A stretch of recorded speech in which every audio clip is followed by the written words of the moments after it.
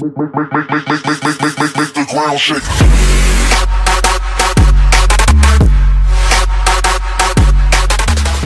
What's going on, everyone? It is your boy Tech or Rochit, and today what I have for you guys is some Call of Duty 2015 news, not from the official snaps of Call of Duty, but on Twitter. So this guy Cyro tweeted out on Twitter, "My Black Ops 3 isn't working. The zombies won't load. How can I fix it?" Activision support, which is the official Activision support, Twitter responded, "Hello there, which platform are you playing on? Are you receiving any error message when launching the zombie mode?"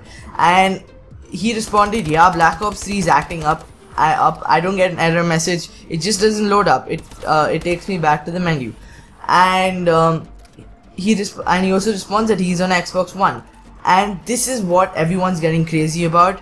Activision support responds, "Black Ops 3 has yet to be released." Now this tweet was obviously deleted a few minutes after it was posted, but this sort of hints at the next Call of Duty going to be Black Ops 3.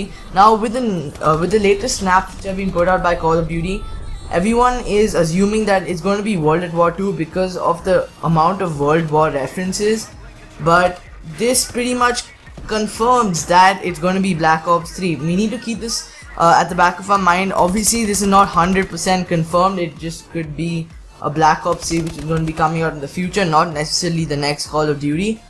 But considering the circumstances, I think the next Call of Duty is going to be Black Ops 3.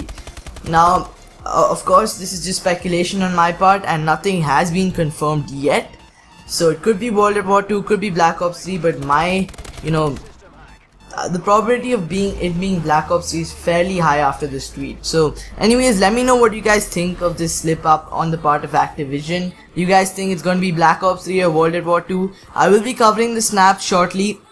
There's a lot to cover in the new snaps given out by Call of Duty. I will make a video soon, and thank you guys so much for watching. If you guys like the video, don't forget to hit that like button and subscribe for more great Advanced Warfare as well as Call of Duty news in general. I'm going to be covering Black Ops 3 a lot. So anyways, I will see you guys next time. I'm signing out. Peace.